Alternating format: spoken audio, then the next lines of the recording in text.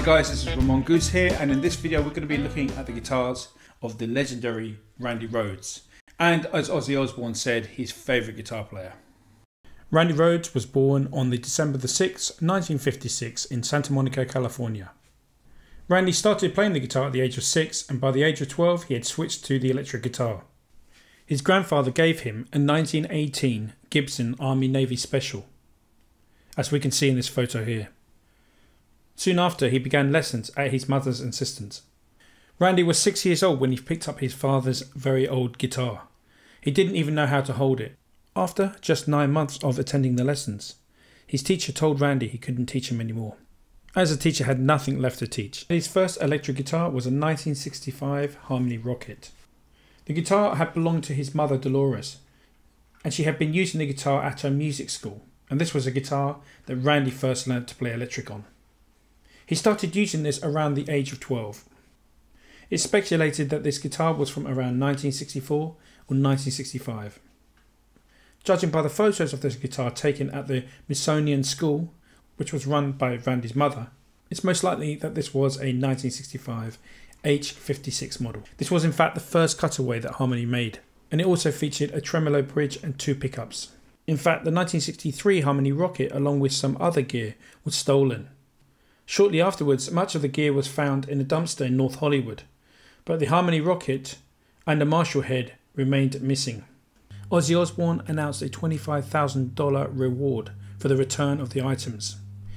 As you can imagine, the items that were stolen, including Randy's first ever electric guitar, are irreplaceable to the Rhoads family. I am heartbroken that these treasured physical memories of Randy and Dolores have been taken from the family. Not long after this, a statement posted to Instagram by Randy's sister Kathy Rhoads reveals that the guitar and amp had been found and returned. Randy's next guitar was the 1970s Ovation Tornado. At the time, he was a rhythm guitarist in a band called Violet Fox. His father obtained this guitar for him whilst working for Ovation Guitars, and Randy played this Ovation up until 1972.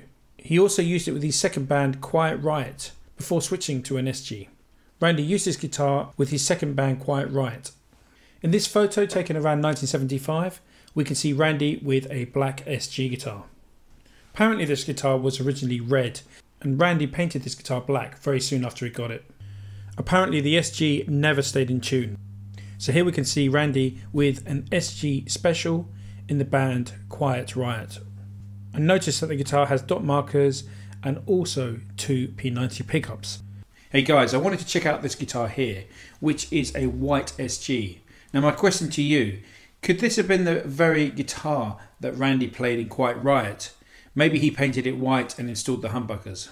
Tell me what you think, guys. Later we can see that the guitar has a replacement stoptail bridge and also 2 humbuckers. Quiet Riot's first gig was at Randy Rhoads' senior prom in 1975, and it's with this very SG Special that he performed the concert. The original tuners seem to have been replaced with sturdier machine heads. Here we can see Randy with a 1974 Gibson Les Paul Custom. This guitar was given to Randy as a gift by Quiet Riot's first manager, and his name was Dennis Wageman.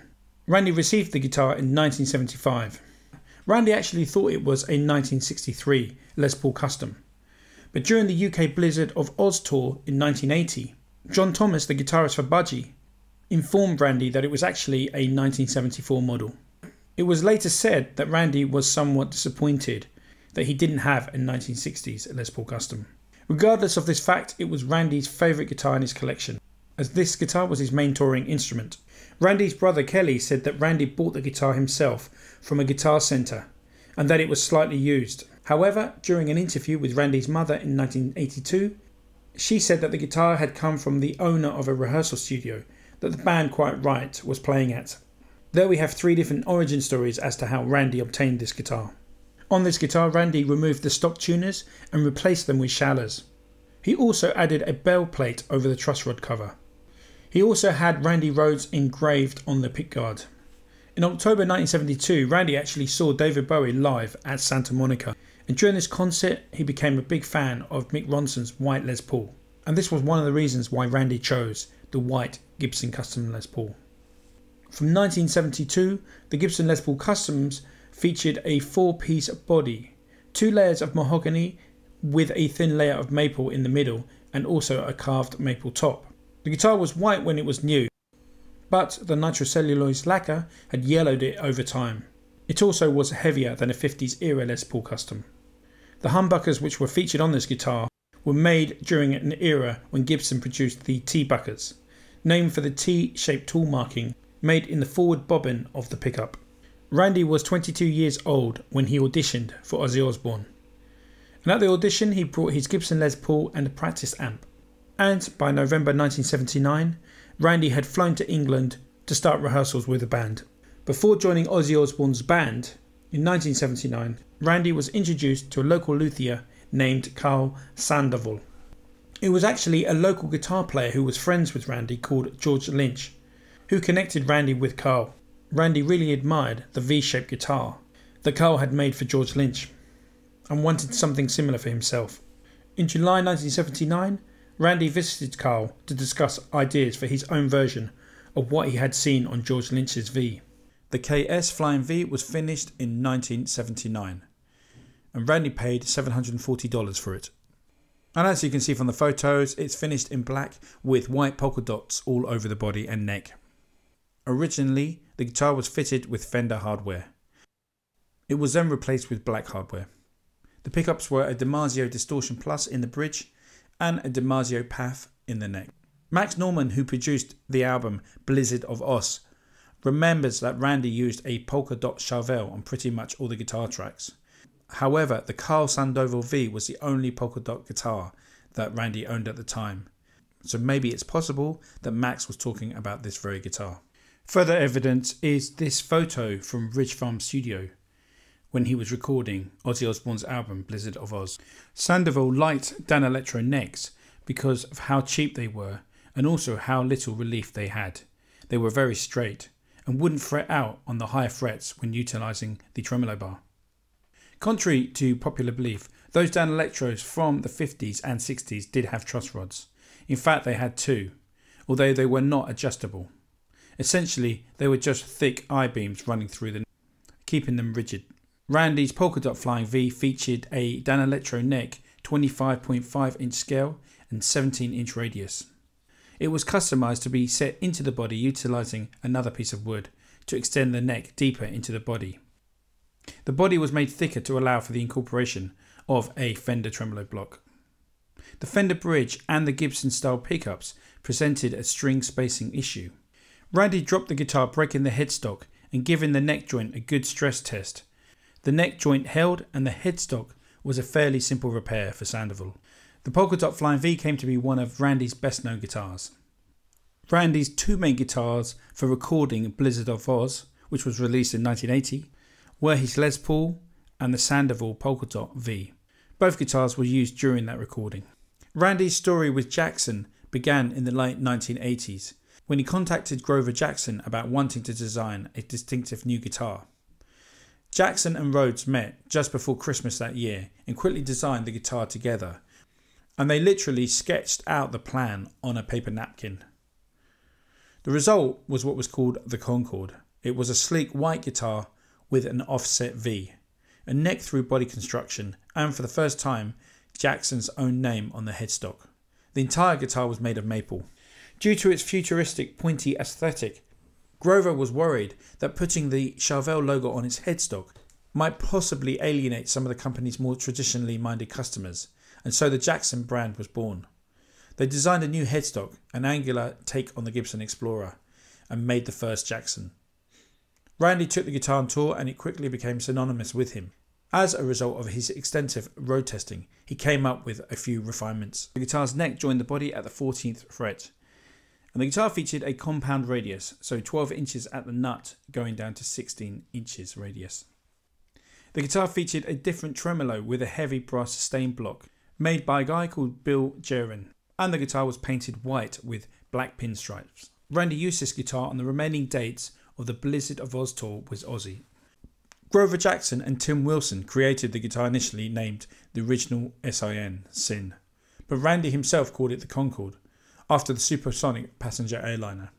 And this Concorde model was quite different from anything Charvel guitars had done in the past.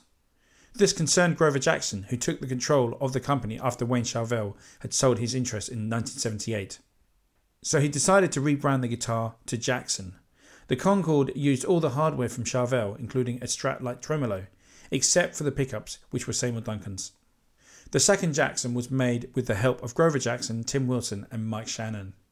Although Randy enjoyed the white Concorde model, he felt that the body shape was not as distinctive enough as it could be.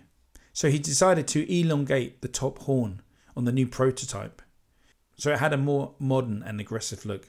The guitar builders at Jackson also added their own ideas, which included a gold pickguard, fixed tailpiece, and strings anchored in the body instead of the tremolo. The guitar featured Grover locking tuners and a Seymour Duncan TB4 in the bridge and SH2 in the neck. It had a through neck construction like a Gibson Firebird, where the neck and centre of the body are one piece of wood, with wings glued onto the sides to make the rest of the shape. Not long before Randy's death, about a few months before the tragic airplane crash, Randy obtained a 1957 Gibson Les Paul Custom, and it pretty much featured the standard things you'd find on a Les Paul Custom, including body binding, fretboard binding, block pail inlays and the famous headstock logo, and also including gold hardware. An interesting feature of this guitar is that it came with 3 humbucking pickups. Although, as you can see from the photos, these are all uncovered. So it's quite possible Randy could have done this himself. Guys, let's check out a few other guitars that Randy was seen with over the years. In this photo you can see Randy playing an Ampeg AD-A6 Dan Armstrong model. This was sometime in the 1970s during his Quiet Riot years. It featured 2 cutaways of equal length and came with 24 frets. This photo was taken at Quiet Riot's first show on June 1975 at the La Canada Country Club.